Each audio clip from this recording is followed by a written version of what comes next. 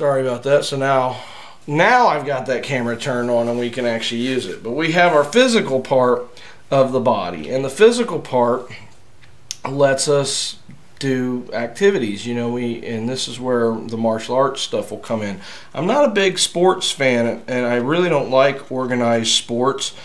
I know that there are some benefits to sports, such as, you know, health benefits, but it's debatable with some sports because, like, people get injured and they have, like, I have relatives that have lifelong injuries from sporting accidents that they had when they were kids in high school. But then there are also negative aspects, like the way that some of the teams pressure kids and things like that. I'm just not a big fan of organized sports. However, I do like martial arts a lot. And what's weird is, you know, I am a Christian, and a lot of people watching, you may not be, maybe you're more drawn to something else. Maybe in the course of these videos you'll give Christianity a chance, but the point of the fact is there are things that I disagree with from a theological standpoint about certain types of martial arts, but I have found that other martial arts tend to be, you know, not quite that way. And what an argument that I hear from other Christians is, well, Eastern martial arts have it has a lot to do with Eastern mysticism, but what they're missing is there are European martial arts, there are martial arts that, you know, go back to the ancient Jewish traditions that King David used. I mean, there are martial arts all over the world because we live in a violent world and people have had to use violence. But what's nice about martial arts is not only does it teach you how to defend yourself, it also teaches you how to move and how to be balanced and how to not be a klutz, which God knows I need. And so those are some really important things about it. And I've found I really like, lately I've practiced a lot of martial arts in my life, but I've recently been looking at arnis or eskrima, they call it. Sometimes they call it kali. And it's a Filipino martial art that is kind of a mix of indigenous martial arts with all of the different cultures that have taken over the Philippines over the years. So there's Chinese, there's Spanish, and even some American techniques from the military. There's all sorts of interesting stuff in modern arnis. So I like it. It's a pretty neat martial art, and I haven't really taken, you know, formal arnis classes, but I have been watching, like I said earlier, Wampire's videos and some other people's videos about how to do the eskrima sticks and stuff, and it's been really a good thing that I've added to my workout in the morning, and it's been helping me lose weight. So that's a good part of it. So that brings up two topics. We've got weight loss, which is something we could discuss in some of our videos. We've got you know, the whole eskrima thing, or maybe I should make a more generic martial arts and then make eskrima come off of that.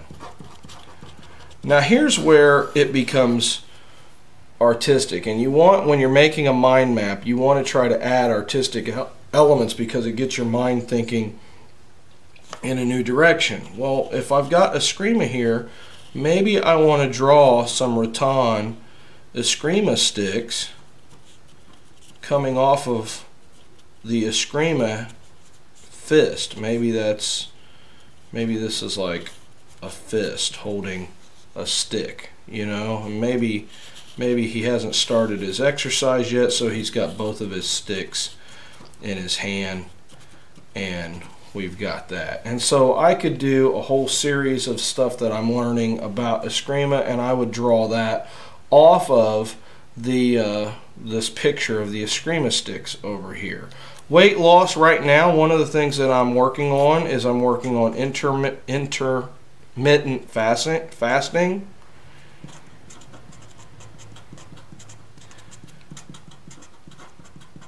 So right now it's 9:52 and I have to go until 10:30 before I can eat again because I'm trying to lose weight.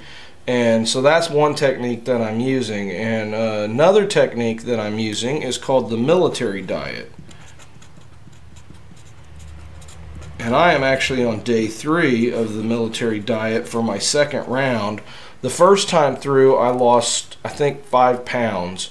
And the second time through I've added a lot of exercise, but I've also not really been, this last weekend I didn't get to follow it as well as I wanted to, and so I kind of gained a couple of those pounds back. But this week I'm going to get back on track, and my goal is by the end of the year, I'm not setting short-term goals with weight loss, I'm setting long-term goals. And so at the beginning of the year of last year, I decided I was going to lose weight for the year. So over the course of last year I lost, and I'm ashamed to say it, in my time of depression or whatever, I gained a lot of weight.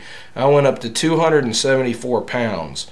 And over the course of last year, I got down to about 260. Now, over the course of this year, I'm in April, I've been able to lose another 10 pounds. I got down to 250, and now I'm working towards getting closer to the 240 range. So I'm getting the weight back off, and I want to get back down to at least 200, which is what my fighting weight when I was really doing a lot of martial arts. Or 195 is that's what I weighed when I got married. I'd like to get back down to that because it's a pretty good weight for me. So anyway, that's what I'm doing with the weight loss portion of this project. So now we've kind of covered a couple of the physical things. Let's move over onto the artistic side, and I'll show you how I would make a mind map on that area.